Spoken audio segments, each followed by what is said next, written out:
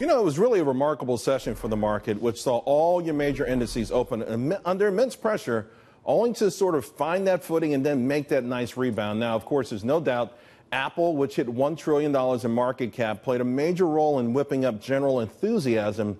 And then there was the $5 billion apology from Elon Musk that helped propel Tesla to an amazing session and in the process crushed the naysayers and the shorts. I love it when that happens.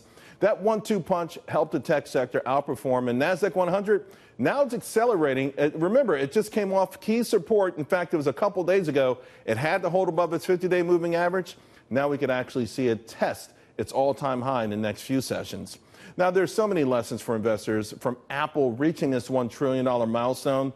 First of all, I would say, please stop guessing about the market or individual stock tops. You don't know where the top is.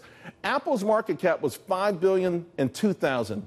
So think about this. The value is up 199 times. I want you to think about that for a moment. If this stock was in your account or your retirement account, it would change your economic trajectory, not just for yourself, but for generations of your family to come. Share price isn't value. Right now, Apple shares, in fact, are changing hands at a forward PE ratio of 15.3. That's less than the average S&P 500 component.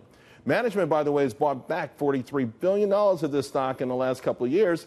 I actually think it's a smart investment for them. Growth versus value. In fact, they bought that this year. The growth versus value, though, this is the battle we've been having. And I say, you know what?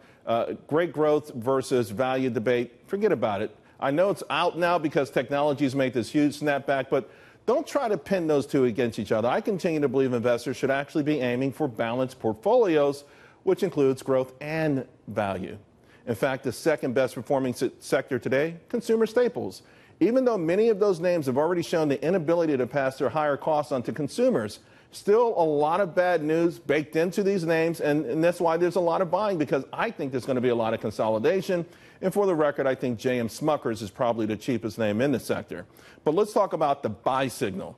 With all of the hoopla over Apple, all the hoopla over Tesla, and other things in this market, I think the biggest buy signal was also the most benign.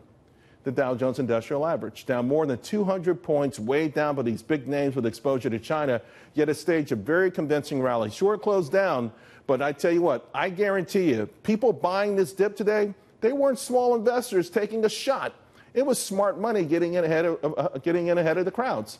So for the Dow, your next test begins at 25,527. A close above 25,710 is the ultimate buy signal.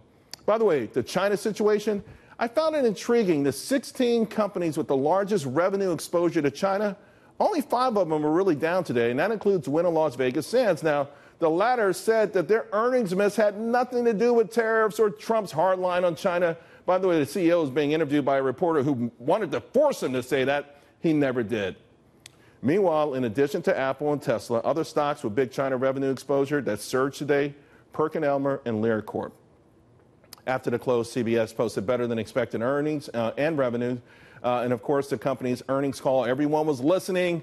The head of investor relations said that the CEO, Les Moonves, would not address the controversies surrounding him and the company.